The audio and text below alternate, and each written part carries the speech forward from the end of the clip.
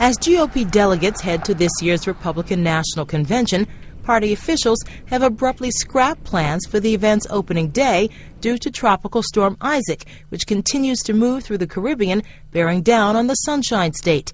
Security is in place, and the convention will be gavelled into session on Monday as scheduled, but the day's events have been postponed until Tuesday. Florida's GOP Governor Rick Scott declared a state of emergency Saturday as the storm continued its track toward the Florida Keys, and he won't speak at the convention as originally planned. We're focused on the storm surge, we're focused on the wind, and we're just focused on the entire impact for the state.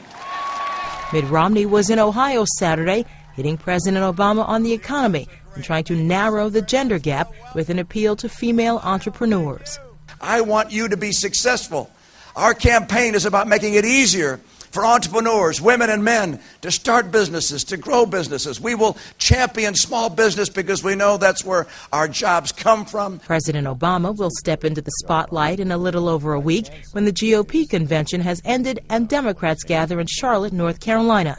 In an exclusive interview with the Associated Press, President Obama said Mitt Romney is locked into extreme positions on economic and social issues that he'll push for if he's elected.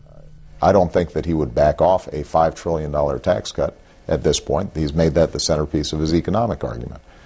I don't think that if Congress presented him with some of the items that are in the Republican platform at this convention, that would, for example, entirely roll back women's control over their reproductive health, that he would stand in the way. Folks, I don't have to tell you, you all know. The menacing weather has led Vice President Joe Biden to cancel some of his plans to campaign in Florida this week, but top GOP officials say it hasn't caused any Republican state delegations to alter their travel plans.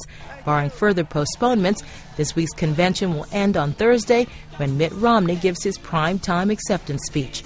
Carlotta Bradley, The Associated Press.